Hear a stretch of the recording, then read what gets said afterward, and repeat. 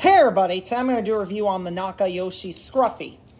Now when I got this Scruffy, it had a rip here, and that wasn't advertised in the listing, so I was kind of bummed out about that when he arrived. But he's a good model, so I'm not really too unhappy about that anymore. I really like Scruffy. Scruffy's always been one of my favorite Nakayoshi models and Bondi models, and I think it's because of the coal on top. It's just very, very smooth.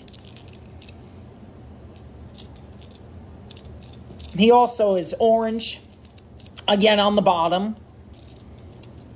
And he's nice looking. As for pricing, you could probably get Scruffy for about 15 bucks. I've seen them go for 40 or 50, and to me that's too much for a Scruffy. I wouldn't, pay that price for a Scruffy at all. There is no way. I would probably pay like 15 bucks. Yeah, I wouldn't pay that price. And this is from, looks like it's from 97. And unlike the Troublesome Trucks, this one is unique in that it doesn't look the same as the Troublesome Trucks do. And that was the gripe I had with the Bondi one, is especially the base looked the same, but this looks different. That's pretty nice. Alright, that's my review of the Scruffy Nakayoshi. Thank you.